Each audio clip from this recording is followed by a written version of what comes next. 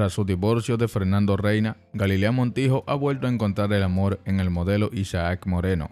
La pareja luce radiante, pero Montijo ha sido criticada por tener una relación amorosa con un hombre menor que ella. En entrevista con Berenice Ortiz, se quejó de que la discriminación hacia la mujer. Desgraciadamente vivimos en una sociedad muy machista. Seguimos peleando las mujeres por tener igualdad en todos los sentidos, dijo la presentadora de 50 años. Se les aplaude a los hombres sí, ser infieles, andar con mujeres más jóvenes y hoy en día las cosas han cambiado. Galilea dijo que se siente feliz junto a Moreno, de 43 años, quien la complementa muy bien. Yo tampoco es que le lleve mucho a mi novio, le llevo prácticamente 7 años. Él es un hombre ya con un hijo, es un hombre maduro, es ingeniero, está como modelo por cuestiones de la vida y que le está yendo muy bien. Con esa guapura, ¿cómo no lo va a hacer?, añadió.